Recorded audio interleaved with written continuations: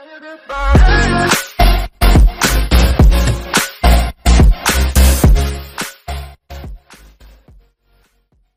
everyone, Fantix here, and today we're gonna be making a exploding wall like Jailbreak. So let's get right into it. So first, what you want to do is add a part and make it as big as you want. I'm just gonna do this. I'm gonna make it brick. I don't know what color. It's red. Okay.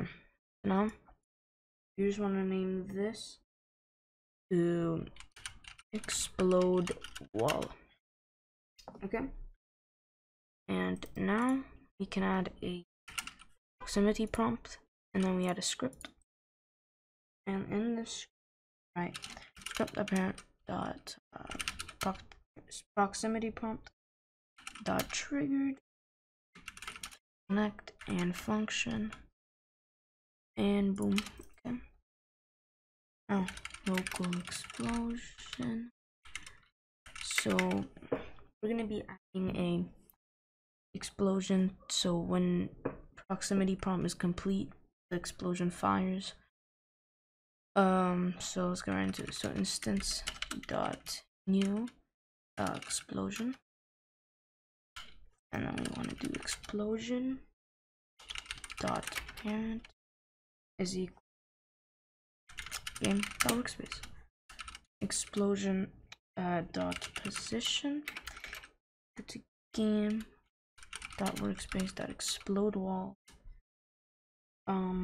dot position, and then explosion dot destroy joint radius percent is equal to 0, and explosion dot blast radius is equal to 0, and then explosion dot blast pressure is equal to 0.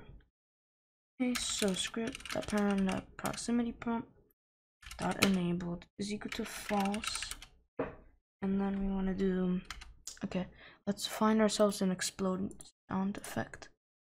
So audio explosion, yeah, this one, sure, we can use this one.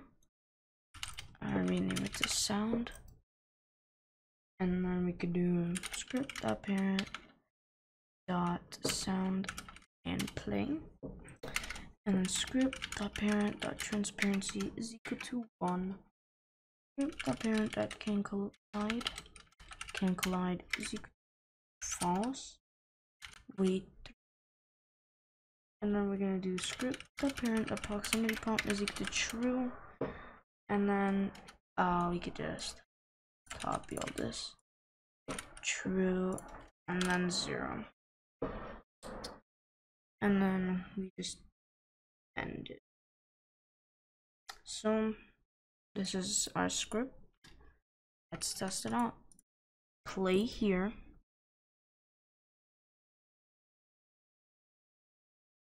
Proximity prompt. There we go. So let's actually add a wait time to the proximity prompt. So let's hold duration to 5 seconds and test it. We'll hold it for 5 seconds, and then the wall should explode. Boom.